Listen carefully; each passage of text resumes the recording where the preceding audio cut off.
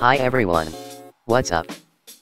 So I was thinking about making a robot using a microcontroller and DC motor, but there was some problem. The problem was we cannot directly connect a motor with a microcontroller.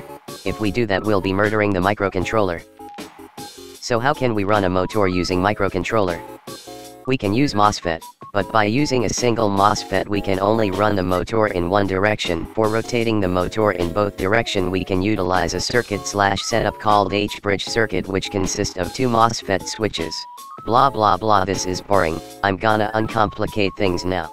So for driving a motor with a microcontroller we can use a motor driver, which have a motor driver IC, and inside this IC there's the H-bridge setup, so we can just hook this motor driver with our microcontroller and high-low its pin, or send PWM signal to increase or decrease the speed of our motor. Pretty easy, huh? This is a motor driver L298N and you can buy it from eBay or Amazon. You can run all sorts of motor with this motor driver. For example, you can move this robot head using a motor and its driver.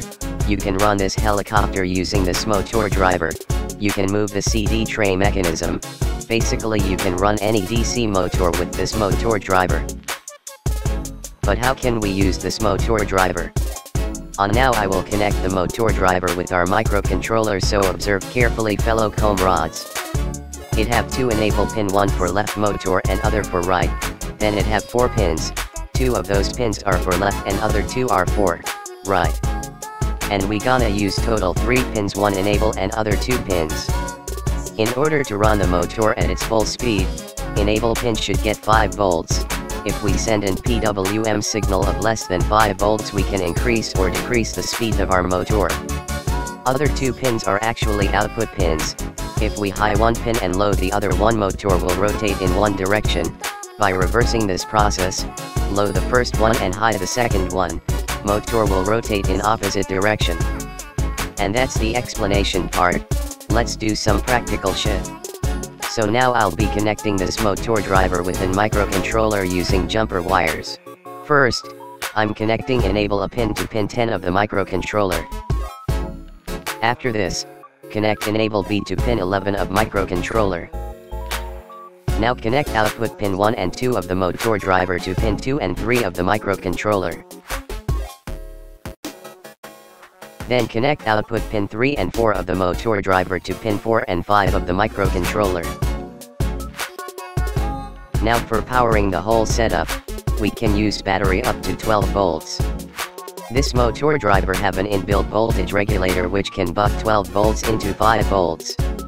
There's an 5 volts out pin which we can use to power our microcontroller. Just connect this pin to 5 volts pin or VCC of the microcontroller and ground pin will be common.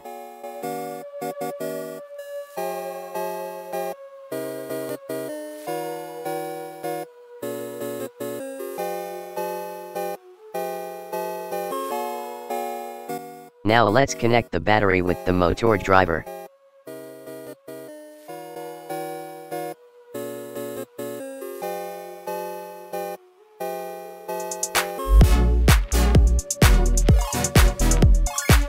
And as you can see, our microcontroller is getting power from that 5 volts pin. Just follow this setup and you're good.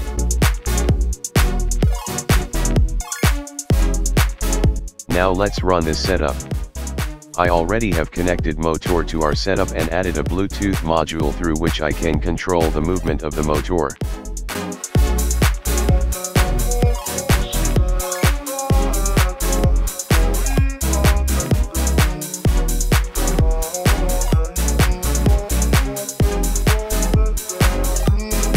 And as you can see, our setup is working. And that's how you can use L298N motor driver to make cool motorized projects. Leave a thumbs up if you like this video and subscribe if you haven't. See ya everyone, and I will see you next time. Sayonara.